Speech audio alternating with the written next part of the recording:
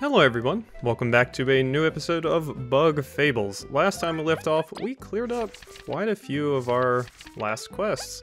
And now we just have In Search of Something with Elom and Lost Books to finish, which... who knows if we'll even finish Lost Books.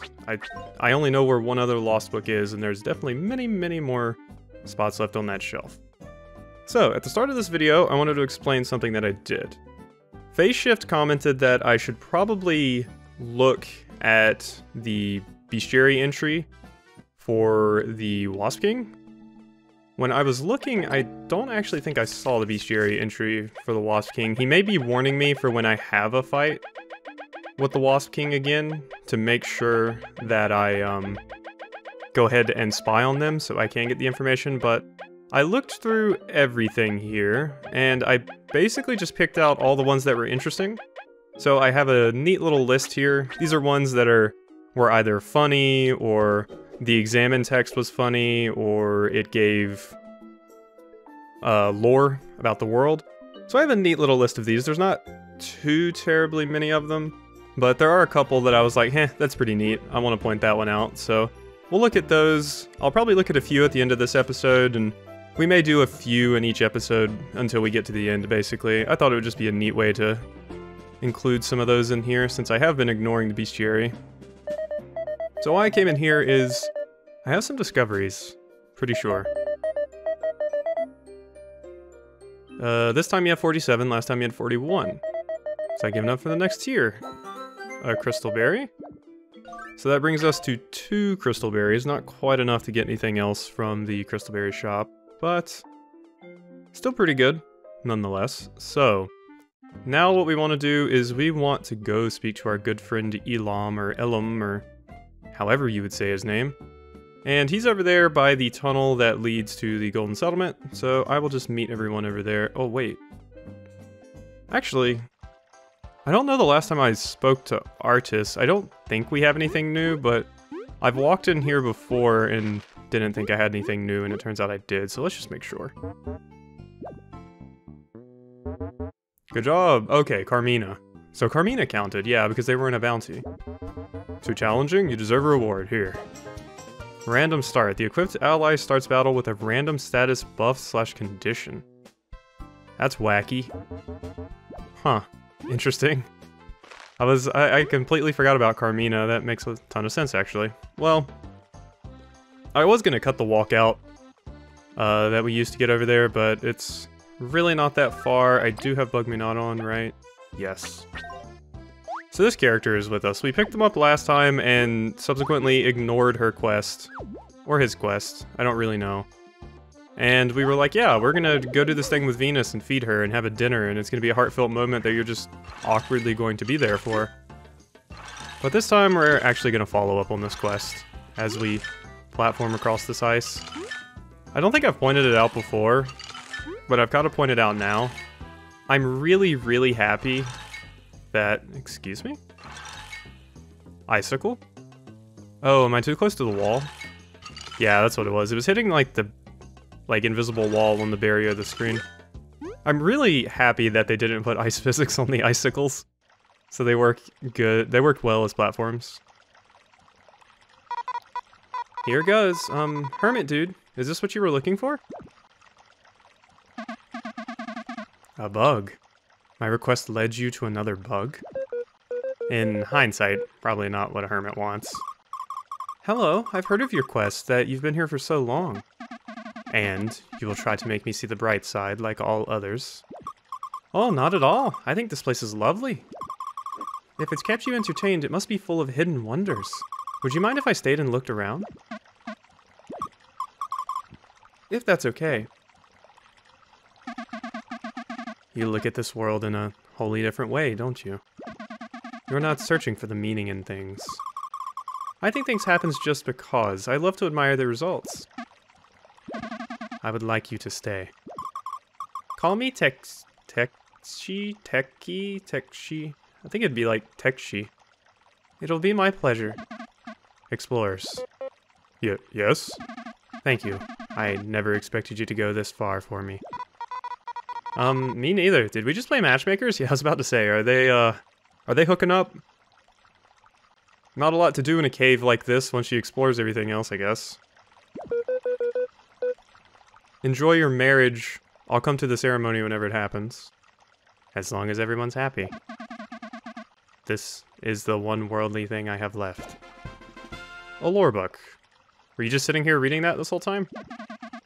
It is from my younger days. I'm glad I kept it, if only to give it to you. I must thank you too, although I have nothing to give. Don't worry about it. We'll leave you to your introspection and stuff. If you ever need us, just post in the town's quest board. Huh. Joking aside, that was kind of a sweet quest, actually. I didn't think they would just arrive here and be like, oh, I am in love. Or at the very least him. I mean, has she even consented to this relationship? Elom's been here so long, but there's a flower he never noticed. She's got a good eye for small things in this world. It's really refreshing. I'm blessed you made us meet. I mean, V said that we play matchmakers, but I don't actually get from them that they're actually in love or want to seek a relationship together or anything. It seems more like they're just two like-minded people that want to hang out. So, I will not ship them yet. Unless we have a follow-up quest where it's like, I love you, and we have this dramatic arc where we find out that we love each other after spending so much time together. Alright, so that was one of our last quests. We got the lost book that we need, so I guess one of the last things to do now is follow up on our main quest. After we go turn this book in, of course. Feels really weird to be here. I honestly hope that it's not the last quest, and to be completely honest, I think we still have a fair amount to go, because if we look at our bestiary, since I was just looking at that, we still have quite a few blanks here, and unless there's a lot of hidden bosses in this game, I think we're probably in for a little bit more than just a slight stroll into the final area of the game. Oh hey, it's you. Did you find any books? Yeah. Ah, wonderful. It's one of ours, yes. I'll put it on the shelf, so check it out whenever. The Deadlands. The gigantic feral beasts that surround Bugaria.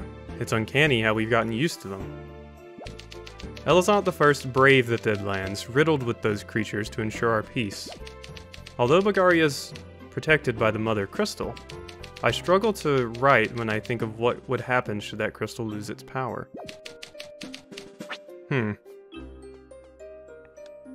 I wonder what it's talking about outside. Is it specifically talking about people? As was hinted at by the Assault on Rubber Prison conversation, where there's a giant metal place where giants live? Or could it just be talking about squirrels or dogs or anything else? And what is this crystal that landed over this area to make it like this, I wonder? There must be something significant to it, right? Or, I don't know. Maybe we'll find out. So, I just wanted to come in here to get a refresher on what we were actually doing. Submarine seems to work just fine to everyone's release. It's time to reclaim the rubber prison from the wasps. Alright, well, I actually think the fastest way to get back to our sub is to go to Riz's place. Because we found out last time that the submarine does actually go there, so. Or rather yet, the submarine does actually appear there, I guess is a better way of putting it. Regardless, we can get back to the lake from there. Yeah, take me, please. Oh wait, actually. I should probably cook up some food, huh? Yeah, I should definitely do that, and I have the berries to do it. One sec, I'll meet you back here after I cook everything. Alright, here we are, back over here. I went ahead and made some crispy donuts, and I kept the Queen's Dinner with me. Obviously need the Dangerous Bud in case we have to ever poison Kabbu. And yeah, all that's good. I was also looking at my notes and realized I still have Dark Cherry plus Explosive, and I was thinking about looking into that, like potentially a spicy bomb with that, but I also realized I have the Abomination, which has bomb in the name, and then there's a lot of other bombs, so it's pretty vague. I'm not sure which one I should go with in that particular instance, and I don't want to waste a dark cherry, which... I mean, we could buy more from that one character, I believe, but you would have to grind to do it, so I'm not in too much of a hurry to just waste one of those. Maybe someone will give us better recipes at some point. Get out of here, Striders. I do have... yeah. Just making sure. Because I don't feel like dealing with your ass. What's up here? Nothing? Can we even go up there? No. So one other thing I did want to do is... I never fully explored this area, as it were. Like, for example, what is that? Is that the so-called rubber prison? Oh no, that's the termite capital. Never mind, I'm an idiot. I guess it makes sense that that's the termite capital, and this is where we came out when we were over there. I just wanted to check out the rest of this to make sure there wasn't anything else hidden here, kind of like how the peacock spider was a little hidden.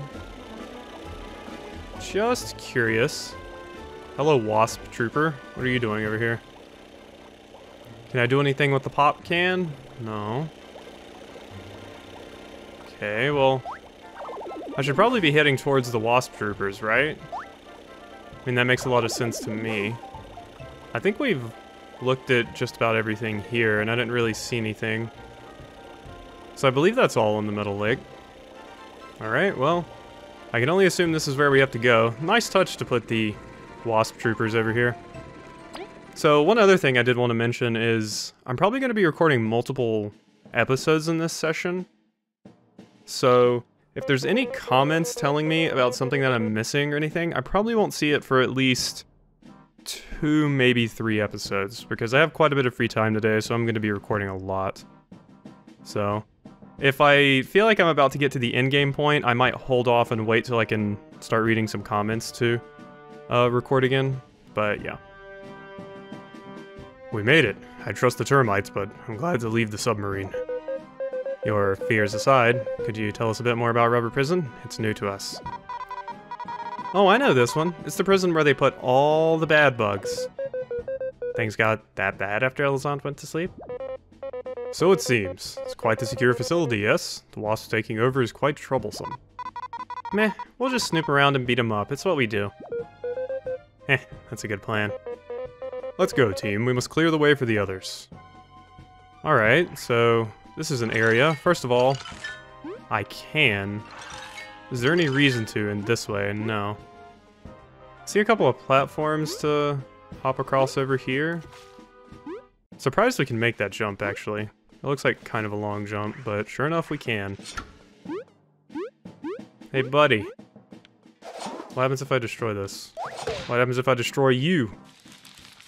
Oh, are you new? Huh. No, you're still ID'd, so you're not a new type of enemy. Oh well, let's just go ahead and get to attacks, shall we? This one's only gonna do 3 damage, I believe.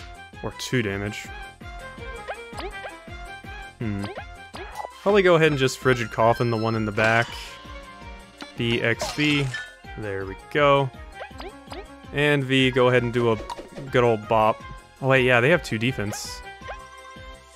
Ah, so yeah. So that's what that... I was right. I wasn't completely right, because I was kind of assuming we would just have a passive poison effect on you now, but... No, you just have a poison bite for 3 TP. That's kind of useful, actually. I'm glad I got that. I no longer have to put the poison on V. Assuming that the Chomper can actually pierce the defense enough to hurt an enemy, it would be better just to get Chomper to do it. Calling you Chomper. I should call you Quasi. Okay, Heavy Strike, since we're full on TP anyway, and we're going to get some TP back at the end of this fight. You two don't do enough damage otherwise. So I think I'm just gonna have you do that. Suppose, okay, now V can kill it though. There we are. We're surprisingly getting 3 XP each. Wasn't expecting that. Alright, what's behind here, huh? The prison's gates are all controlled by the gray switches. Please ask management for access to prevent getting trapped inside. Oh yeah, what if I just dug under it? No. I guess since the spikes are coming up out of the floor, I can't just dig under it. Darn. Foiled again.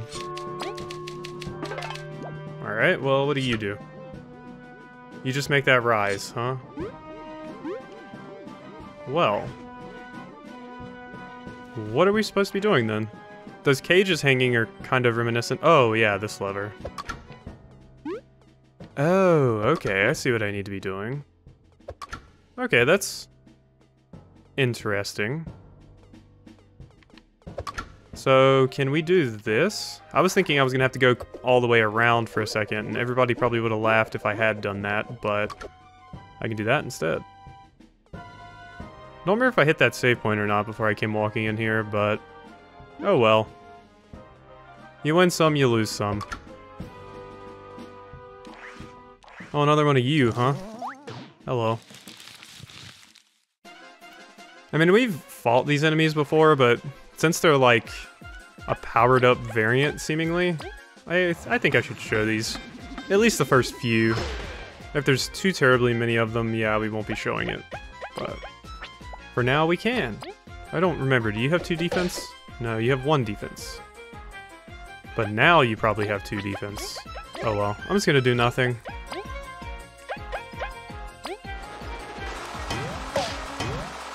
Okay, so that's a continuous attack.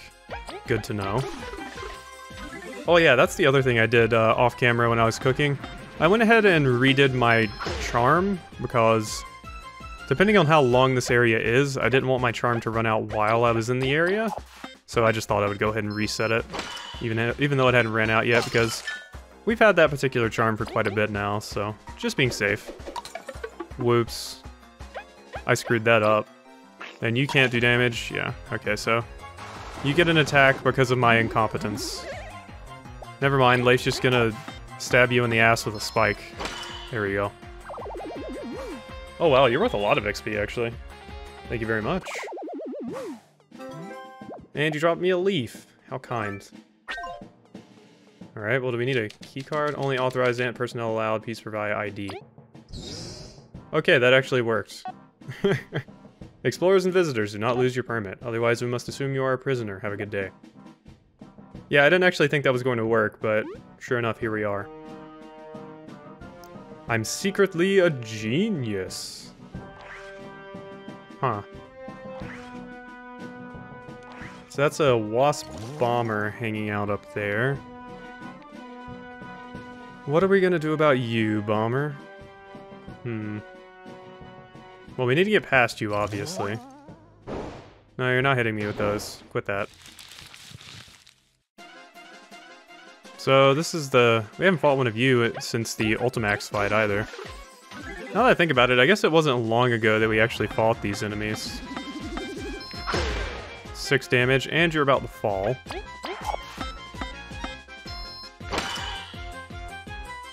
That doesn't actually make you fall. So I need more damage. Frigid Coffin it is. Because 1 more should make them fall down. Oh. Yeah, I forgot about the whole freezing part. Oh well, let's just do nothing. They're frozen, and Kabbu can finish them off. Boom. That was a pretty quick fight. No problemo. Alright, so I assume we need to use this for something. I let go because I was like, I'm not actually close enough to the wind to get to where I need to go. I did not mean for you to walk outside the room. Hop? Okay, we can't actually make that jump.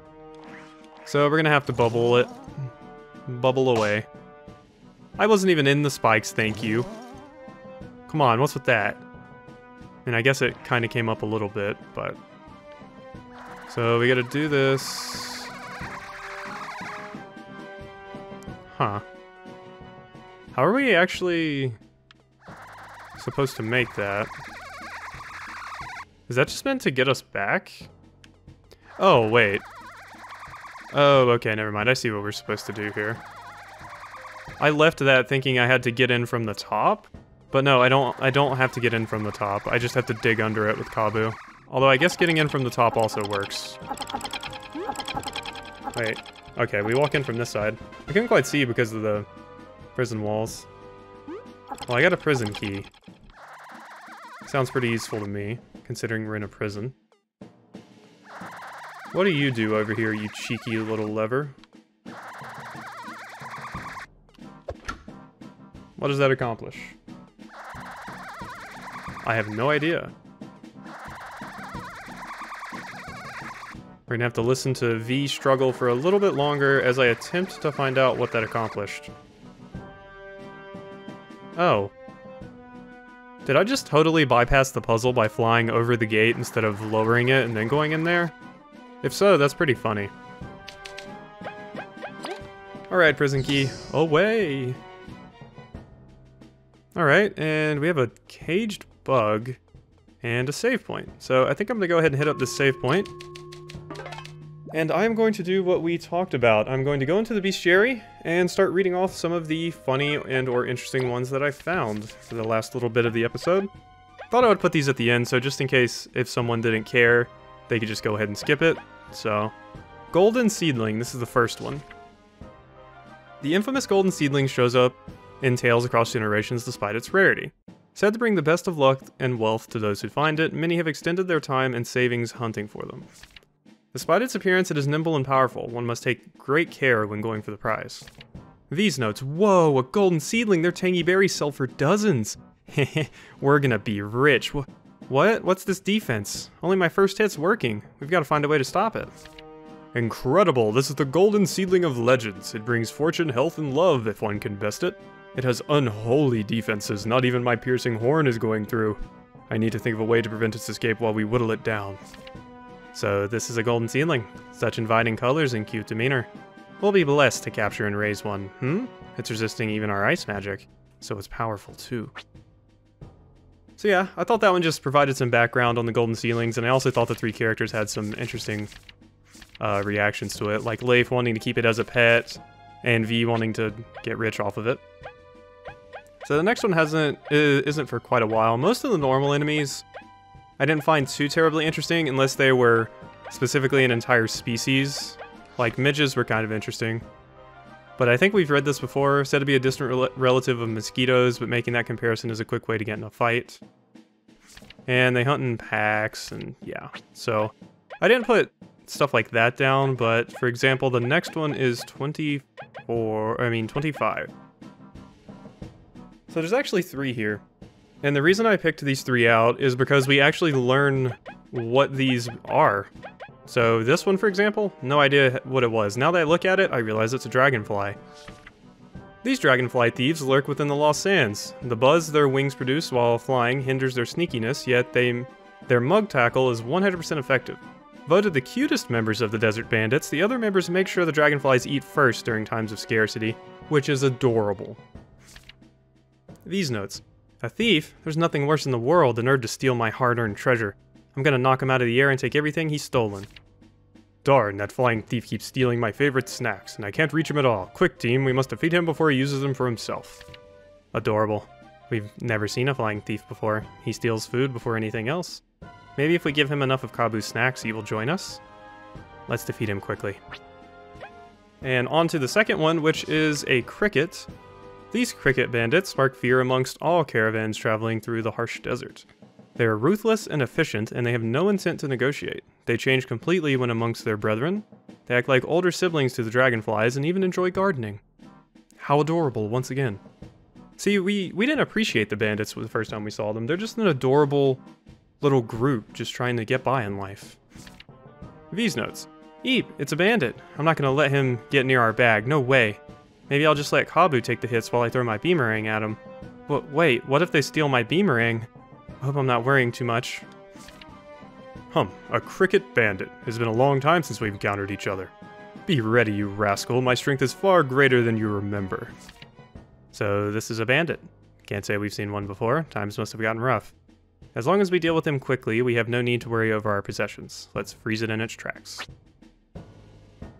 Phew, a lot of talking here. Alright, so the last one, burglar. This is not the last in my list, by the way, but the last of this group. These ladybugs turn to crime after their exile.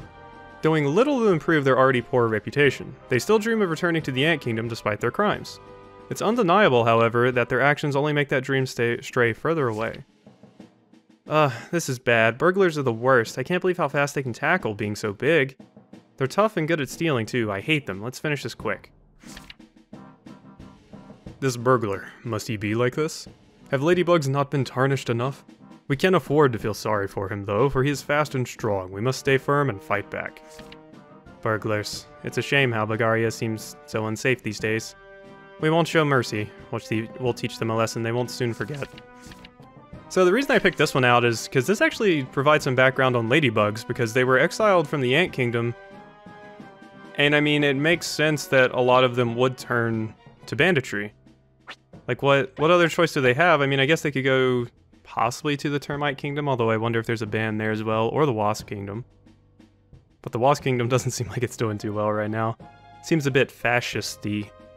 So, yeah, I thought that provided an interesting bit of lore, and one more for this episode, why not? The Haunted Cloth. I really just picked this one out over the Wardens and the Crawlers just because I was the most interested in it, of the enemies in that area. And it has a pretty simple description, but I thought it was neat to provide some background nevertheless. Running off the energy of ancient crystals, this being reacts to noise and movement. It seeks to incapacitate scavengers and absorb their energy as a backup energy reserve. Get off me! Jeez, this thing's got issues. We can't let it get too close, so I'd best get smacking. It worries me how used I am to seeing abominations. Wait, it worries me how used I am becoming to abominations such as these. It is strong, but we are stronger. Let's do this. This thing thirsts for energy. We can feel its desire for our magic. But we're not eager to share. Time to bring it down. So yeah, I thought this may be a good way to kind of put into perspective some of the things we've seen. It might have been better to do it in the episodes where they appeared, but that might have also slowed the videos down, so I don't really mind doing it this way. Maybe we'll set a goal of doing 5 of these an episode. So that's 5 right there. So with that, I hope you have enjoyed our little lore lesson, and I will see you next time.